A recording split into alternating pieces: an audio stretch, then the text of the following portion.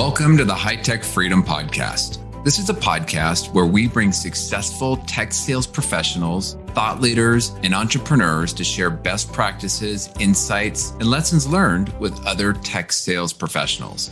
As a sales professional, the more we learn, the more we earn. Once we earn it, how can we put those hard-earned commission dollars back to work to build additional income streams that will create the freedom we are all working to achieve? I'm your host, Chris Freeman. I'm a high-tech sales leader, real estate investor, and lifetime learner.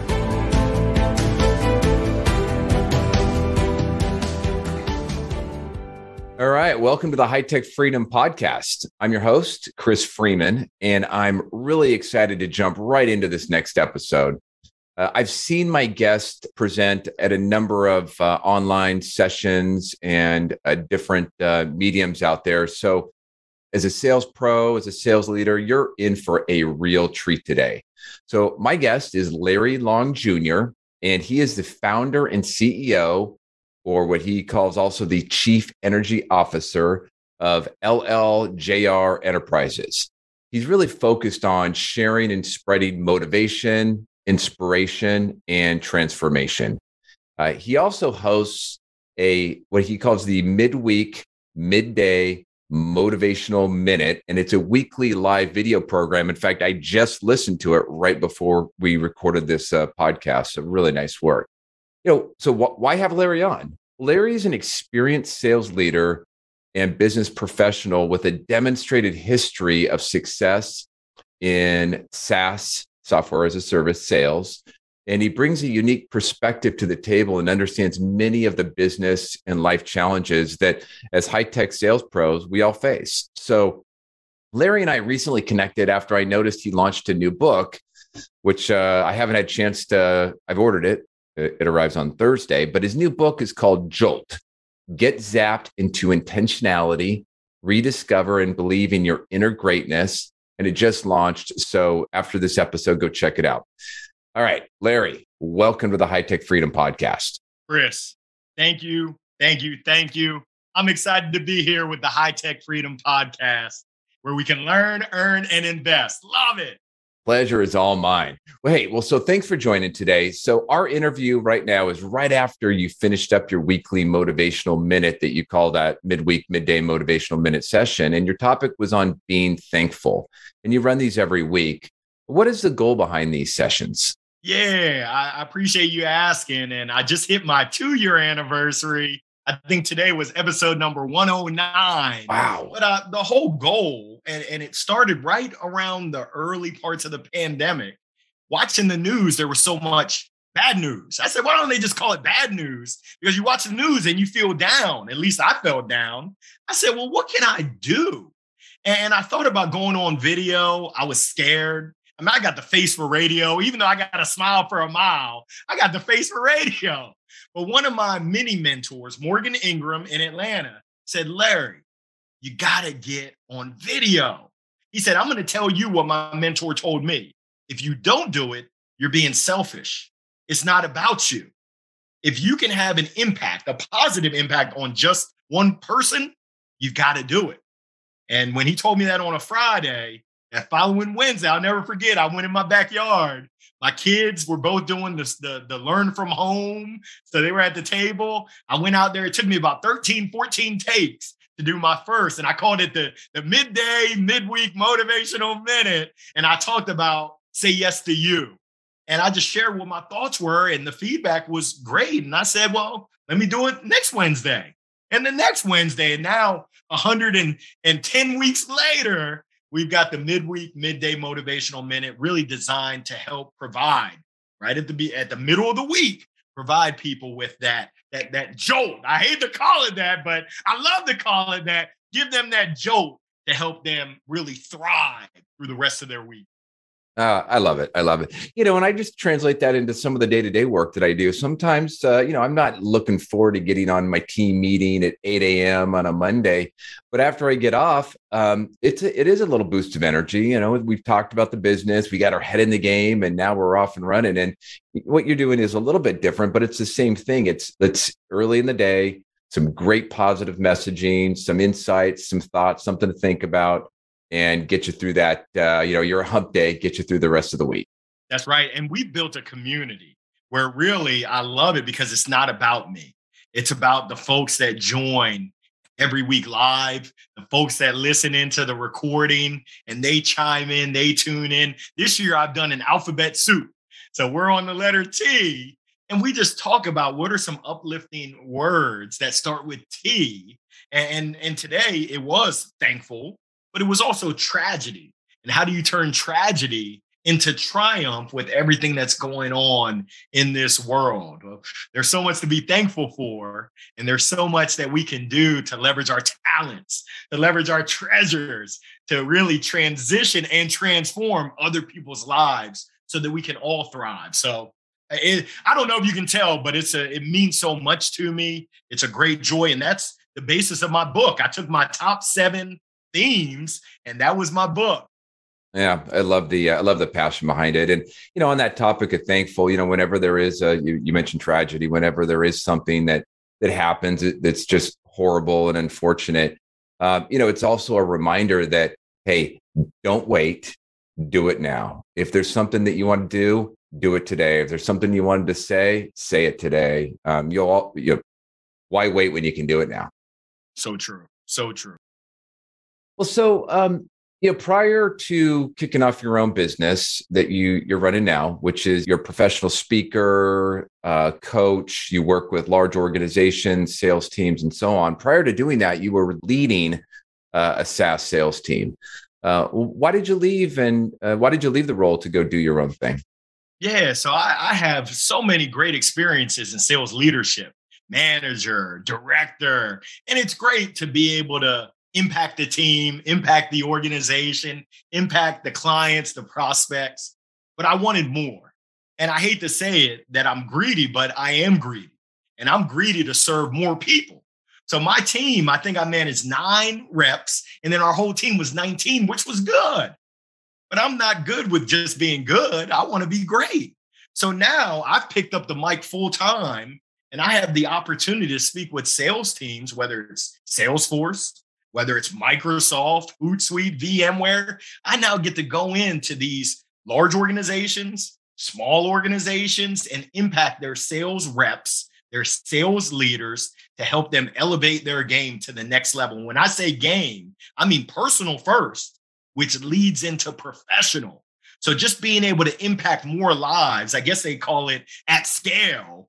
That was really the genesis of my transition. And I hate to say it because we're getting the theme here, but once again, Chris, I was scared to take that jump. But having my wife, having my kids, having my mother, my family, my sister support. I lost my father 5.5 years ago, having his lessons still in my head. Go for it, little Larry. Go for it. You can do it. Really helped to spur me to where I am today. And we hit our 1-year anniversary in March, and we've been able to impact and really touch for the positive so many different lives. Nothing beats it. Yeah. Nothing beats it.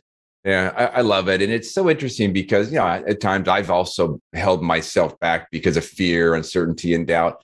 But once you do it and you're in it, you have no time to even be scared. It's so funny. Once you're actively engaged, it is the last thing on your mind. Yeah, funny how we do that. All right, well, let's transition a little bit. So from your time leading sales teams and doing your coaching and working with some of those organizations, you've had a chance to see a lot of sales professionals. What do you see that holds sales pros back from performing at their highest level? There's a lot of things, but I'll give you the top. And it starts right here. For those that can't see me, it's the heart. And from the heart, it goes to the head. And from the head, it goes to the mouth. And from the mouth, it goes to our actions. So what do I mean by that? Belief, self-belief. And it's kind of like you talked about that FUD, not Elmer FUD, but the fear, uncertainty, and doubt. I played baseball at University of Maryland, Go Terps. And one of my programs is strikeouts. They're a part of life. If you don't have a growth mindset, if you're not creating a safe space for yourself to be unsuccessful, some people might call it failure. It's not a failure unless you give up. If you give up, then it is a failure. But if you stick with it, if you learn from the unsuccessful attempts and you keep trying, woo, you can be on my team all day, every day. So really it comes down to that inner belief in your heart, in your mind. What words are you saying to yourself? Chapter 1, what story are you telling yourself? And believing. Don't believe the hype. And I'm guilty. I'm not preaching to anyone. I'm living this every day. That voice that says, Larry, you're not smart enough. Who do you think you are talking to these enterprise sales execs at Microsoft? You ain't good enough. And then there's the other side that's saying, Larry, you do have something of value. You do have something that can impact and assist them if they're open to it. So what separates the good from the great, the average from those that are dynamite, I really believe is that internal belief, because we're all skilled. We've all got some sort of fundamental skill that we've been blessed with. But what do we do with that? Do we believe in it? Do we act in it? Or do we kind of let it waste away? And that's one thing that I see a lot, is that inner potential kind of wasting away because folks don't believe it. Mm-hmm. They're telling themselves, I'm not good enough. I'm not smart enough. I'm not good at sales. I'm not strong enough communicator. Yes, you are. And it's a process. It takes time. I don't know if Allen Iverson listens in, but we're talking about practice. You got to practice your craft if you want to be good. So I hope that helps someone that needs to hear that message right now. You are good enough. I love it. Well, maybe I'll forward the episode over to Allen Iverson. I actually met him once. Really, actually, funny enough, little side story. I was trying to get a signature from him for my little nephew waiting outside the bus. He was the last guy to board the bus. Tried to hit him the hat. Big bodyguard just steps in front, intercepts me. He's like, that ain't happening. And it's like, oh, bummer. I couldn't deliver for my little nephew. So I'm walking back to the hotel. This is at the Biltmore in Arizona. And the bodyguard comes back up to me. He's like, look, Allen loves to support kids. He just doesn't want to do it out in public because he'll get hammered with people giving signatures. He said, give me a room number. Give me what you want signed. We'll take care of it. And he sent over all kinds of stuff to be signed. It was so cool. Wow. Yeah. I love to hear stories like that because it's the human element. Yeah. That's so heartwarming. Love it. Yeah. So back to selling. So you touched on something. So along with that belief, that success, sometimes you don't see, you do the little steps, right? You don't see necessarily the outcome from it, but it's all iterative, right? It's building on top of building on top of building. But what is your take on kind of taking that longer term approach to keep yourself going? So you understand that, hey, I might not get the results today, but what I did today, what I do tomorrow, what I do the next day, hey, 365 days from now, it's significant. I don't like to run long distances, but I realize it's a marathon. It's not a sprint. I was a sprinter. Yeah, we get done. No, we're in the long game. So like you said, it's trusting the process as well as being a lifelong learner, being open to growth opportunities. And it's that stick-to-itness. I know that when I was looking for talent, I want people that aren't going to wave the white flag and give up at the first sign of a challenge. Hey, I'm looking forward to the challenge. Oh, I don't have those skills. There's a gap. I'm going to step in and embrace the gap to learn so that I can then earn and invest. Yeah. So essentially that's really what separates those that are on that upper echelon. They have that understanding and they know that, hey, maybe I'm not the strongest up until now, but I'm committed. And that commitment, when you're committed, and in order to have commitment, you've got to have a burning desire. I think the great Les Brown says, are you hungry? And for me, I'm always hungry. I mean, you are what you eat. That would make me a fried chicken. But are you hungry for the process? Are you hungry for putting in the work, the hard rowing, knowing that you might not get results immediately? It's kind of like my wife. She's a gardener. I'll never forget at our old house. She said, baby, come here. I'm like, what? She was like, look back there. I'm like, did a deer run through the fence? She was like, no, I planted that seed 2 years ago. I've been watering it. I've been putting that funky fertilizer on it. And now it's come to bloom. And She was overjoyed. Happy wife, happy life. I said, Hercules, Hercules. But essentially, that's what we're doing as sales professionals. We've got to plant those seeds, and we don't know when they're going to sprout. Oftentimes, we don't have success on a monthly basis, on a quarterly basis, and we get discouraged, not realizing that, hey, everything takes time. You plant enough seeds and you plant good seed. Now you have the opportunity. Maybe it's 2 quarters from now. Maybe it's 2 years from now, you're going to get the results, but you got to stick to it. Mm-hmm. So that would be my biggest thing is stick to it. Yeah, I'm not sponsored by Nike, but I think they say, don't quit, just do it. That's right. Well, so, such great advice, Larry, because if you're, if you're a field salesperson, you also have to have some thick skin. And as hard as it is, you have to have some self-confidence to have that long-term view, because guess who's not going to have most of the time? Guess who's not going to have that long-term view? Your sales manager. They're going to have a quarterly number. They're going to hammer you on that quarterly number. And, you may have ups and downs, but if you are constantly planting those seeds and you have a plan, a long-term plan, and you can communicate that plan, sometimes that'll carry you over those rough patches that we are all going to experience. Oh, sure. When you look at someone's journey line, there's ups and there's downs, there's twists and there's turns, there's highs and there's lows. I want to learn each step of the way. And a lot of times the learnings comes from those lows. What can I be doing differently? Next time that I come up to the plate, I know that they're going to throw me a curveball. I'm going to be ready for the curveball. I'm going to make the adjustment, and I'm going to adapt to make sure you might have fooled me once, but you won't fool me again. Yeah. Hey, so shifting gears then a little bit on just kind of the market of sales. So you're involved, and I believe you're the chapter chair now for the National Speaker Association chapter in the Carolinas. Which is a great organization that helps people elevate their speaking skills and advance their business skills. And you had talked about a conference that was coming up where one of your speakers is going to talk about how sales is changing. Now, I haven't heard the talk, but from your perspective, how is sales transforming and changing, and how do reps need to adapt to it? Yeah, so Chris, I'm the director of programming. So I got to bring in Meredith Elliott Powell, who's a sales speaker. She's the author of a book called Thrive, essentially, how do you thrive through all the turbulence and chaos? And from a sales perspective, I haven't heard her presentation yet, but I heard it's dynamite. I can't wait. But there's so many things that are changing in the marketplace, going digital. Are you on LinkedIn, and how are you showing up on LinkedIn? How are you connecting with people LinkedIn in the social media side of things?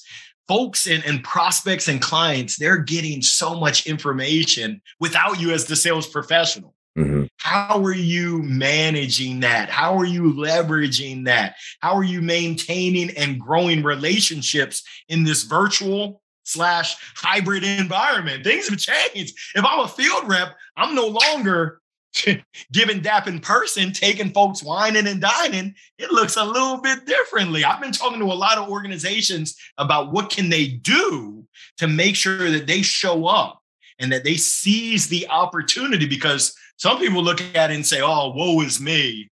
Oh, we can't.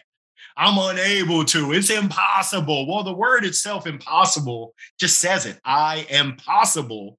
But you got to put your thinking cap on. You got to be flexible and you got to adapt. So I encourage reps to continue, to keep a tight pulse on whatever's going on in your industry. I know for software sales, the landscape is changing so quickly, going digital, the nature of relationships, the nature of you growing. If you go out there and all you want to talk about is product, what problems are you solving? I think they call it jobs to be done. From your prospect and your client's perspective, what jobs to be done are you helping to serve them with? And are you able to communicate that message even when you're not there? When they go back and they've got to share it with the other stakeholders, what does that look like? Walk me through your prospect journey. What is it like to try to buy from you? I know that sometimes it's you make it difficult. No, don't make it difficult. If you make it difficult for me to buy from you, I'm not buying from you. Yeah. Well, you think about it, right? It's if you've been working for 20 years, right, and you are still doing it the same way you were doing it 10 years ago, even 5 years ago, you're probably at risk of falling behind. You always have to be innovating. How the customer how they're buying, if that's different, you need to be adapting. And I love your example of how can you still be messaging and communicating with them when you're not there. So, the thing that I always worry about is, right, we send over, a team member sends over a proposal, and maybe we're not at the level that we need to be, and that proposal is going to go up to that level. Well, if they have questions, how can you still be addressing those questions when you're not in that boardroom, when you're not in that C-suite? And, I've seen reps do creative things where they've sent over a short video summary of their proposal. Maybe they did a one-page executive summary, a business document that can go up with the request for capital or request for purchase. However you do it in your company. I think Larry's point about how can you still be there when you're not, so that person can see the value to the business, is critical to getting your project or your deal approved. I love what you mentioned about creativity and leveraging video. I actually worked with a team out of New York last year, and they did a team video with folks that were in the Bay, folks that were in Austin, folks that were in New York, and they put it together so nicely. It just differentiated and it showed. I tell my wife I love her all the time. She says, I know you tell me that you love me, but show me how much you love me. Go ahead and fold those clothes. She's like, even though you don't fold them the right way, just make an effort. So it's the same thing in sales. We say that we care about our prospects. We say that we love our clients, but your actions speak so loud. I can't hear what you're saying. What are you doing? Mm-hmm. Yeah, I love it. And by the way, sometimes old is new. Right? Sometimes to differentiate yourself, you've got to go try something that maybe was an old way of doing it. And I'll just give you one example that I personally I need to do more of, which is the good old fashioned thank you note, right? It's almost lost if you try to send it an email because they're so hammered in an email. But hey, how often are you actually getting mail that's not junk mail? Good old fashioned thank you note goes a long ways. In a sea of black boxes, I don't want to be a black box. That's right. I want to stand out as a green triangle. I want to be a purple trapezoid. If you can say the word trapezoid and not crack a smile, you're better than me. I want to stand out from the rest. I love it. Well, hey, as we start to wrap up here, Larry, how important is giving back in your sales career? It's everything. It's everything. There's a philosopher. Actually, he's a rapper. His name is Young Jeezy, and he's got a song that I like. It's called Go Getter. And we love working with go-getters. I love playing baseball with go-getters. I love having them on my team. But Bob Berg, and I've got his book on my bookshelf. He's got a book called Go Giver. I really love a go-giver. So the importance of giving back. And for me, when I think of sales, my definition is twofold. Number one, it's a transfer of energy. And you don't have to have, in the words of the great philosopher, J.J. Walker, dynamite energy like me, but you better have some sort of gumption. You better have some sort of juice and let it loose. The other definition is we're playing matchmaker. We're matching whatever we have, a product, a service, a thought, an idea, with someone else's needs, their wants, their desires, their challenges, hopes, dreams, aspirations. If we're not giving, if we're not serving, if we're not understanding what those are, we're flying blind, and it's all about us. Don't be a me monster. You better be about your prospects, about your clients. And you better be asking the question, how can I serve you? How can I be a resource for you? What keeps you up at night, and how can I address that? And even if you can't address it, hey, I know somebody who knows somebody that can address that. You come back to me when I can go ahead and go to work. So that's what true sales, I think that's what true sales professionals do, versus some of this other stuff that sales amateurs do, where it's all about me. Ooh, they got that funky commission breath. Ooh, yeah. Get some Tic Tacs in there because it is funky. Yeah. Well, some people may have heard that term, be a connector, right? If there's an opportunity, let's say a customer, you just touched on it, right? But let's say they mention something. You can't help them. But if you can come back with somebody else that can, it doesn't matter how minor it is. Oh man, you've just moved up their memory ladder significantly. That is what the top 20% do.